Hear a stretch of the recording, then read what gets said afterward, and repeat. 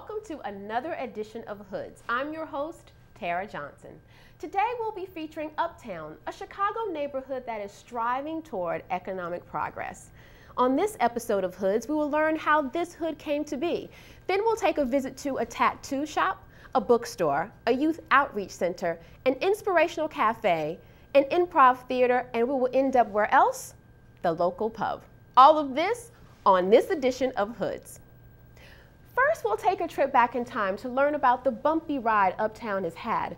Mike Scorbin will show us all that this particular hood has been through, some big ups and even some bigger downs. From the days of mobster activity and Frank Sinatra to the economic downturn of the mid to late 20th century. Uptown, believe me, has seen it all.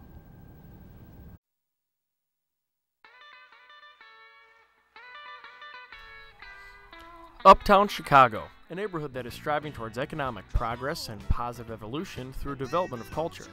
But to really understand what Uptown is today and where it is going, we need to first understand where this hood has been. Uptown, Chicago's community number 3, is one of the oldest neighborhoods in Chicago.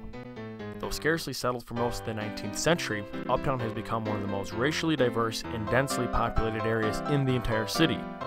Started with the Graceland Cemetery. Opened in 1861, today is the resting place to several former Illinois governors and Chicago mayors. At the same time, John Lewis Cochran was starting large construction developments like Cedar Lawn, Edgewater, and Sheridan Park, which brought in many upper middle class and wealthy families to the area who could afford to move out of the chaotic city. Cochran also played a key role in having the Northwestern Elevated Railroad tracks, or the Red Line, as we know them today, to lead right through the heart of Uptown. 1900, the tracks are complete and the area explodes with visitors. Suddenly Uptown was flooded with city-goers traveling to the newly expanded shopping districts for their now possible afternoon outings. Soon enough, as the roaring 20s was in full swing, the swing era found a very comfortable home in Uptown. The newly opened Uptown Aragon and Riviera theaters would show feature films and host stars from Frank Sinatra to Glenn Miller, Duke Ellington, and Benny Goodman. Al Capone's right-hand man, Machine Gun Jack McGrun, owned the hottest jazz club in town, the Green Mill Lounge, and Charlie Chaplin would be a common face on the streets. Uptown was really becoming the place to be. But the honeymoon didn't last long. As the housing market slumped during World War II, many of the larger homes were divided up so they could be sold to lower-income families. But the biggest dagger in Uptown's side may have been the extension of Lakeshore Drive. Instead of Uptown being the destination for all those travelers, it became just another neighborhood to pass by as you traveled north. As the troops came home from World War II, the suburbs were becoming the ideal place to raise a family, not the city. This deserted even more homes in Uptown. This brought the property value so low, the area became a target for huge masses of poor southern whites looking to move north from the Appalachian Mountains. With so much less revenue from tourists and high-income residents, Uptown's high-class venues struggled. The Uptown Theater and Aragon Ballroom weren't able to pull a profit from showing feature films anymore, so they had to evolve into live music venues instead, which worked well for a while. They hosted names like the Rolling Stones, the Doors, the Grateful Dead, and even U2. But this didn't last forever. In 1981, the Uptown Theater closed its doors and has been abandoned ever since. As the later half of the century rolled on, large numbers of Asian and African Americans moved into the now subdivided affordable housing. Uptown struggled for an identity and has been struggling financially as well. Today, people and businesses in Uptown are making huge strides in bringing the community together to thrive and to make Uptown a popular destination like it once was. There are all sorts of new and interesting stores opening in Uptown that it's giving it a new lease on life. A mega Target was recently opened, as well as new hair salons, a smoke shop, tattoo factory, and inviting restaurants and taverns are helping turn Uptown into a hood of the 21st century. But the biggest news in Uptown is the recent purchase of the Uptown Theater by Jam Productions, who plan to fully renovate it and hopefully create another surge of prosperity and flair like it did over 80 years ago. Though history has not always been on Uptown's side, perhaps the future will shed new light on this truly one-of-a-kind hood.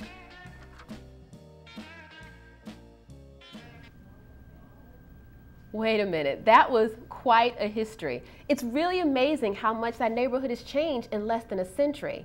But here to tell us about that and so much more is our resident Uptown historical know-it-all, Mr. Mike Scorbin. Know-it-all. How you doing, Tara? I'm good. Thanks, Mike, for being here. No problem. Thanks for having me. You touched on the Uptown Theater Right. in your piece, but it's not just some rundown theater, right? Absolutely not. Uptown Theater is maybe one of the most important parts of Uptown. Okay. It was actually built, what a lot of people don't know about, was built by the same company that built the Chicago Theater right here in downtown. It's called Balaban and Katz. Okay. And to show you how fast things were moving in the Roaring 20s, the company built the Chicago Theater in 1921. Just a year and a half later, they started planning the Uptown Theater. Okay. So it was 1923 when they started planning it. The doors opened August 18th, 1925. Less than 2 years from starting to plan it to opening the doors, it opened, which is kind of incredible when you think about how large it is. It seemed like they had a slogan when they opened the Uptown Theater called the Acre of Seats in the Magical City. Acre of Seats. The Acre of Seats, and it's not an exaggeration. There's over 4,300 seats in the Uptown Theater, which seems like a lot. At the time, it was the third largest audience in the country. Okay. But the claim to fame for Uptown Theater is the size of it overall. It actually takes up 46,000 square feet of property, which is more than an acre of land. Right. An acre of land is 43,550. So the name Acre of Seats is actually not an exaggeration, it's an understatement. Yeah, it's pretty accurate, it's yeah. a lot bigger than an acre. So it's kind of incredible. Actually, when it opened in the 1925, there was a line of 12,000 people in line to get in as a first audience. So only obviously about a third of them got in, which shows you how big of a pull it was. And something also incredible about the Uptown Theater that I find is that by the late 20s, over 20 million people have been in the audience at one time or another. It has seen 20 million people as visitors in the late 20s. It opened in 1925. If you do the math, that's over 46,000 or 4,600 sold out shows.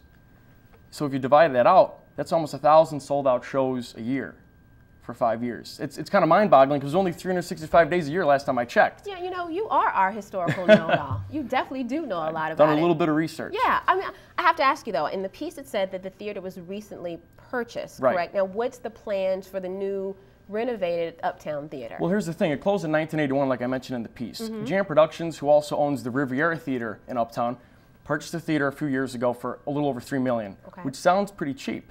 But it's estimated that it's going to cost over $40 million to renovate it. Wow. It's really, really run down, and it's going to need just a top-to-bottom renovation. So the company's kind of holding off while the economy is kind of in a downturn, and they're hoping that once the economy maybe starts coming back, they'll renovate it, and hopefully, if they open this thing in the next few years or down the road, if it creates even a fraction of the amount of surge as it did back when it originally opened, this can really pull Uptown up to prosperity once again. It's really amazing. So $40 million to renovate this theater. Is it because they're trying to bring back, they're trying to keep the original wood material seats? What's costing? Well, when you think about it, you can't just replace one seat. You're going to have to replace all 4,300, and that just adds up. And as you see in some of the pictures, the place is absolutely massive. This is just a fraction of how big.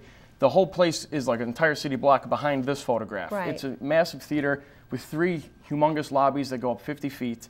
As you can see, they're massive lobbies. You can see how lavish it is, how similar it is to the Chicago Theater. If you've ever been to the Chicago Theater, very lavish, very extravagant. So the cost to renovate that, almost everything will probably need to be replaced or at least refurbished. So that's why it costs so much.